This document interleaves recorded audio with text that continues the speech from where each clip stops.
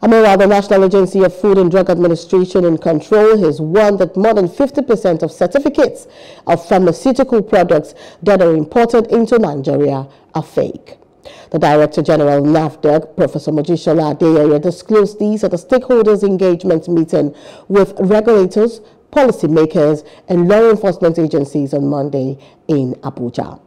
The certificate of a pharmaceutical product is issued in the format recommended by the World Health Organization, and it establishes the status of the pharmaceutical product and the applicants for the certificate in their exporting country. Adeyeye said the goal of the engagement meeting with the stakeholders was to ensure that the medical products in circulation were of the right quality, safe, and efficacious. Most of our medicines come from Southeast Asia, and they belong to the member states too.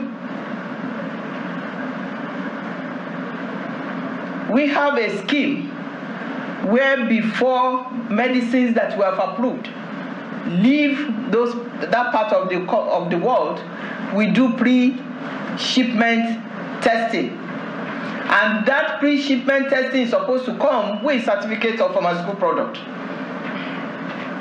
Meaning, it's supposed to assure us that what we are getting is good.